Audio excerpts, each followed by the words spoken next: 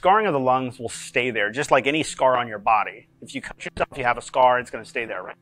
But it doesn't necessarily mean problems unless you keep it that way.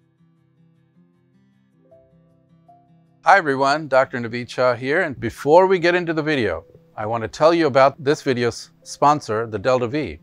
Delta V is the all-in-one lung training solution with adjustable airflow. Whether you're recuperating from a respiratory ailment, rehabbing your lungs, eager to boost your lung capacity, or dedicated to cultivating optimal lung health, Delta V stands ready to accompany you every step of the way.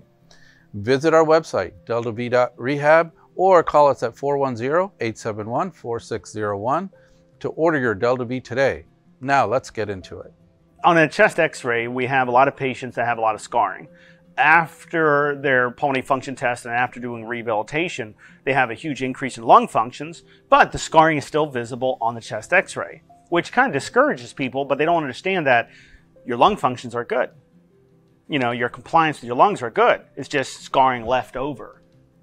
Okay, so to make a lung more compliant, you have to either stretch it out, you know, kind of stretching out a therapy band or something, and you stretch it out, doing lung stretches or respiratory muscle training. Respiratory muscle training would be very high in favor because of the muscle requirements to open up those lungs that might be very stiff because of all that scarring.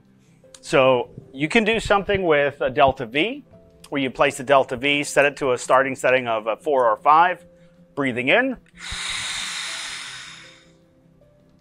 Now you notice when I breathe into my max, I don't go straight to exhale. A lot of people do that. You don't ever do that. What you want to do is keep encouraging a deeper breath, even though it feels like you've tapped out. So when I breathe in,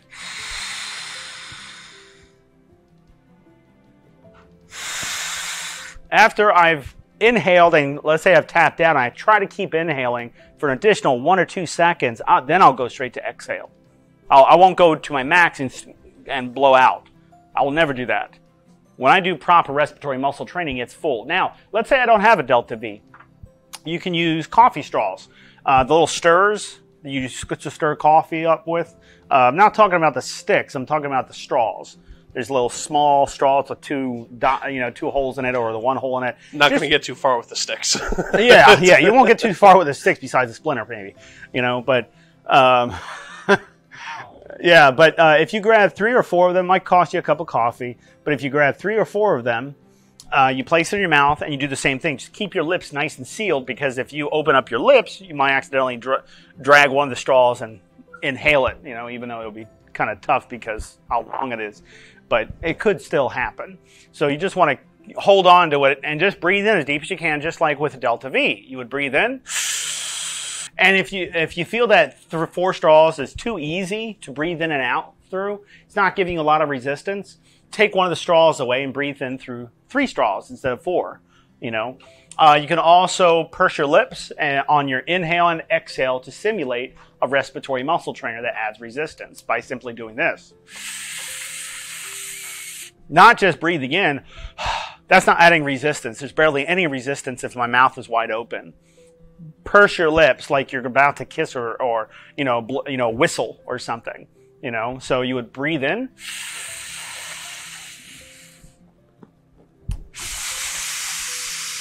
Work on both inhalation and exhalation. That'll make your lung compliance very, very easy.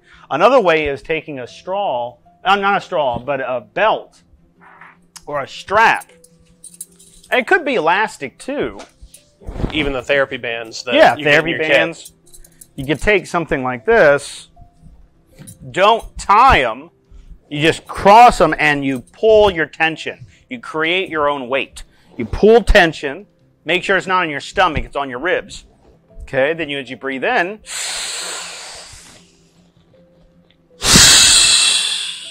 the muscle strength is relying on the resistance that you're providing it through the belt.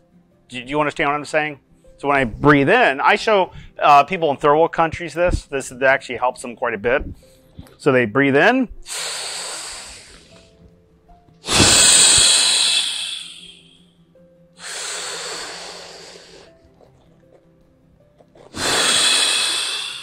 And that'll add a tremendous amount of weight on those intercostal muscles and your diaphragm. You can even use like a towel or a thin blanket or something. Yeah, anything like that will work. Yeah. But doing that around 6 times a day, 6 times a day. I know it sounds like a lot, but this is your life. A lot of people. I was bringing up on the our last show that a lot of people look at heart disease as being strict.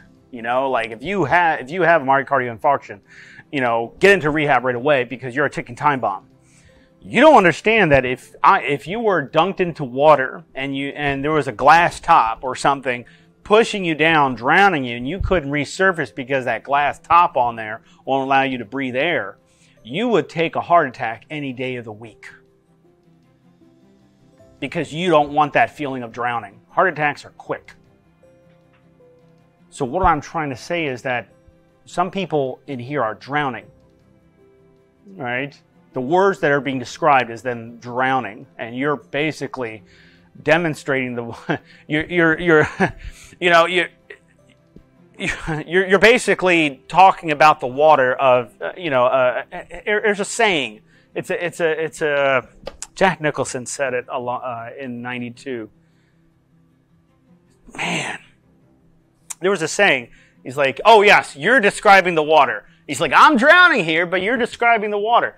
Basically, same situation in a sense. It's a different analogy for that, but if you're drowning and you're wanting to catch your breath, you want to get just one last drop of air, you do anything for that. Versus a heart attack, you would take a heart attack any day of the week.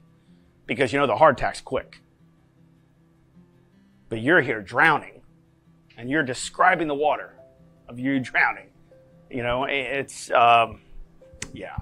It's respiratory care, pulmonary rehab is essential for yourself. Rehabilitation is an investment in yourself. Because you're not buying anything besides rehabilitating yourself for a better life. To walk further, to be able to take baths, to be able to go outside and walk and play and do what you want to do, go around the park or something. But if you keep this going, this disease, and it just keeps progressing, it's just going to get worse.